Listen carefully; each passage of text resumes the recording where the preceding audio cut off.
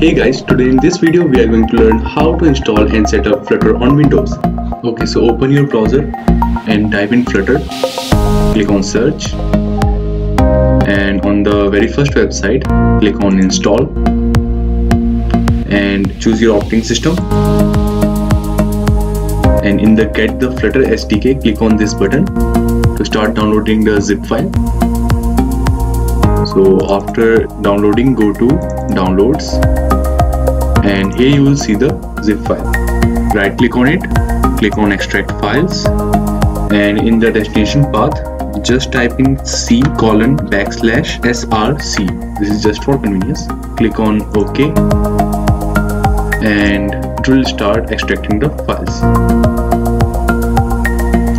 So after the files are extracted, go to this PC, go to our destination path, that is Windows C src, and here you will see a folder named Flutter. So we have successfully extracted the files. Now we have to update the path. So in the start search bar type env and click on edit the system environment variables. Now in the Flutter folder go to bin and just copy this whole path. Copy this path, again go to edit the environment variables, and here you will see a button named environment variables. Click on it and under the user variables for PC tab click on path and just add a new environment variable and paste that previously copied path and just click OK everywhere. So now we have updated the path. So now if I type cmd and open the command prompt and type in Flutter, then we will see something like this, and these are all the global options and the Flutter commands that we can use. So this ensures that we have successfully updated the path. After updating the path, just restart the cmd, run this command. It will update the Flutter repository and download the Dart SDK.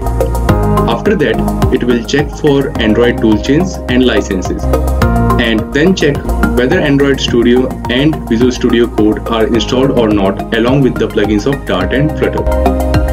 So to install Dart and Flutter plugins, you can check out my previous videos, one for installing plugins on Visual Studio Code and the other for installing plugins on Android Studio. Now if you got one error saying Android license status unknown, then just run the command flutter doctor -- android - licenses and then press enter. And after that just press Y and enter everywhere else where it asks for.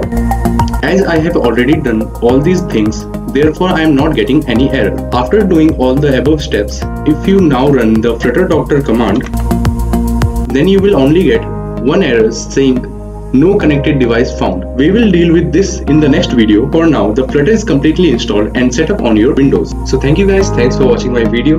Don't forget to like, share and comment on this video. And here's a bonus tip. Subscribe to my channel now and don't miss out on any video.